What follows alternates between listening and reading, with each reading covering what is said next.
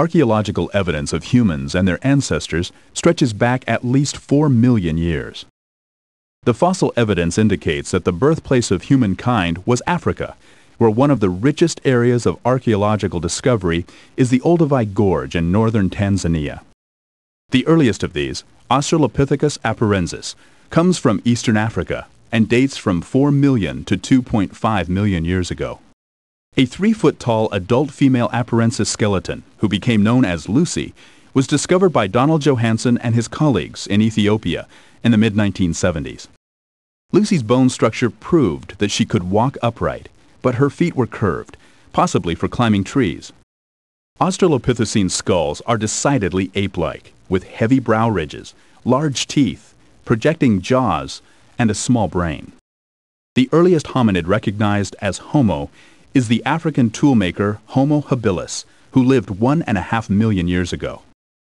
Between the Australopithecine and Homo habilis, brain size had begun to enlarge, and the large ape-like molars had begun to reduce. Homo erectus appeared in East Africa some 1.6 million years ago and was the first human type to spread out of Africa, finally reaching Asia. The brain of erectus is markedly larger than that of habilis. There is strong evidence that Homo erectus hunted elephants and used fire for cooking.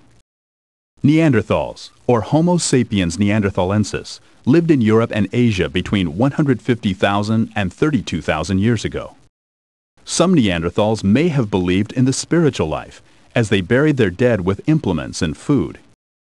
The skulls of Neanderthal, with the characteristic heavy brow ridges, were larger and loftier than those of Homo erectus.